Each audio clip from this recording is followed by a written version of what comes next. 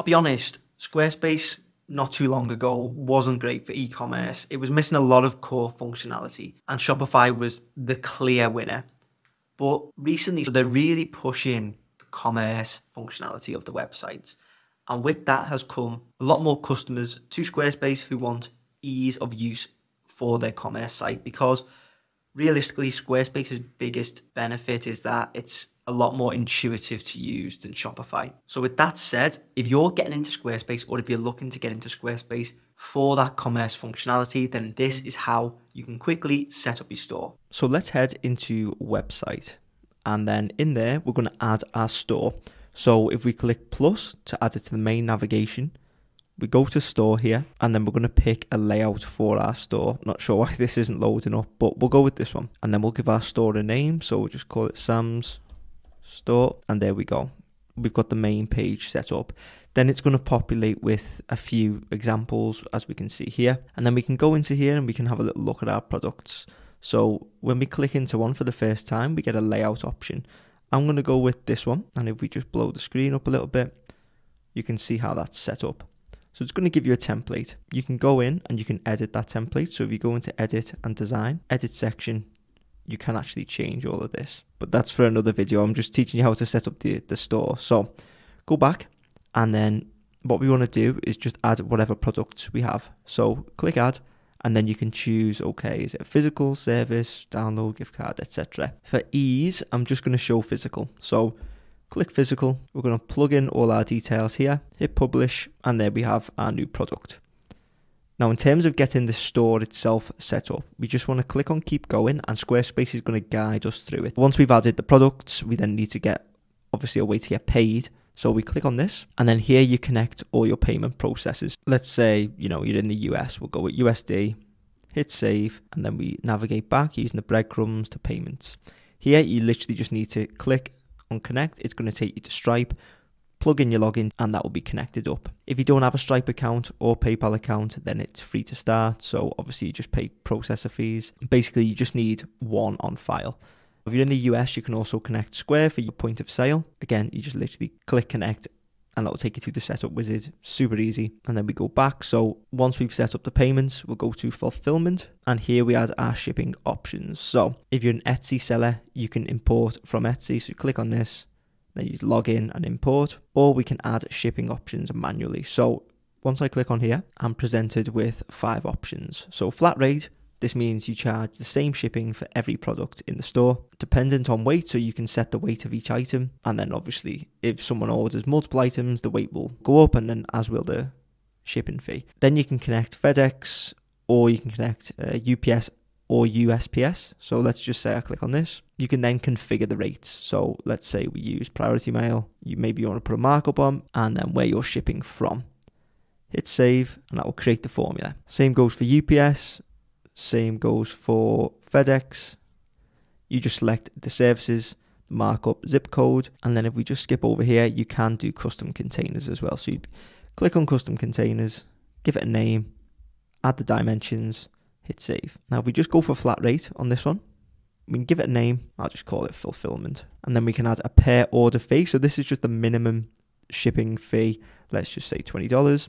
And then if an additional item is added, then we add something if you want. So you can keep it at 0, or let's say we add $5. Then where we ship to, so I'm going to say United Kingdom. Then you can edit within the United Kingdom. So edit, and then you can say, maybe I'm not going to ship to Northern Ireland and Wales, for instance.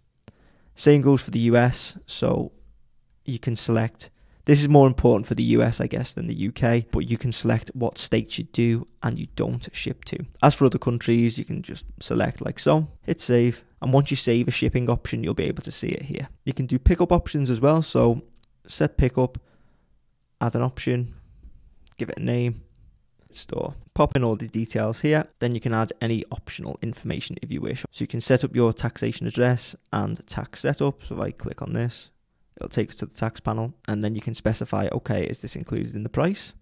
Or you can add it at checkout. And if you want to manually set up your taxes, hit add rate, and let's say, okay, yeah, we're shipping to the UK. So United Kingdom, next, what the tax is. So it's going to automatically fill it in for you. If you want to call it something else, you can. So let's just call it tax. Country rate, you set that. And then you can specify whether you want to charge taxes on services and digital products and on shipping or not. So hit save. You've got a tax, and then you can do the same for all the other countries. So I think we had United States as well. And then you have to do it state by state. So next, and then same again, rinse and repeat. So that's payments and fulfillment done. Now you've got to subscribe. So I'll show this in USD just because most people that watch these videos are in the US. Now you're going to need at least a business plan. So commerce kind of throws you off a bit. You think, okay, actually I need a commerce plan.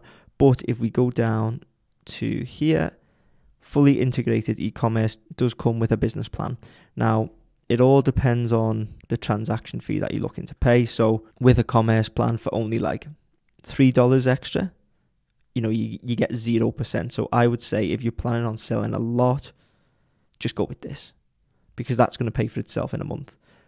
But if you wanted to save just over $3, then stick with business. It's also worth noting if you were to go with business, you wouldn't get a point of sale checkout on your door. Well, you wouldn't get any of this. You can read it. I'm not going to read it out to you. But anyway, you select your plan. So let's just say I go with basic commerce, plug in your details, save and continue, and then it's done. And then the only thing left to do is hit publish. So publish the store and you're good to go. Now, in terms of the design of the store, if I go into edit, this allows me to edit the storefront.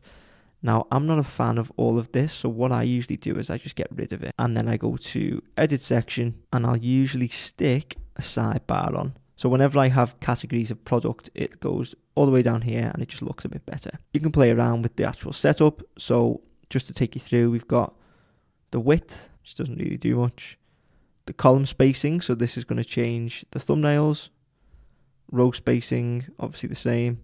How many columns you actually have, the aspect ratio of the thumbnail, so you can change it dependent on how your imagery is set up. Text alignment, so that's just the titles, like this. Text spacing, so that's just the spacing between the bottom of the image and the title. Add to cart button, just if you want people to be able to, quickly add things into the cart, then you can do that. Price, if you want to show or hide it, I would just show it, to be honest. Then we got category title, so you can turn that on and off. That's just here. Header alignment, there you go. You can see Sam's store. Then we've got breadcrumbs just to show users where they've come from and how to navigate back quickly. So once you're happy, hit save, hit exit, and then we've got our store set up. So we've got the storefront. We've got it set up exactly how we want. Then we've got our products, and I will have a separate video on how to actually add products and actually customize this page in depth. But this is the basic gist. So we've got the storefront, we've got the products, we've set up taxes, we've set up shipping, we've took out a subscription, and we've published the store. Hopefully this has been a quick and efficient tutorial for you to get your store online quickly with Squarespace. If it has and you found it useful, please make sure to leave a like, hit subscribe, and check out all of the Squarespace resources in the description below.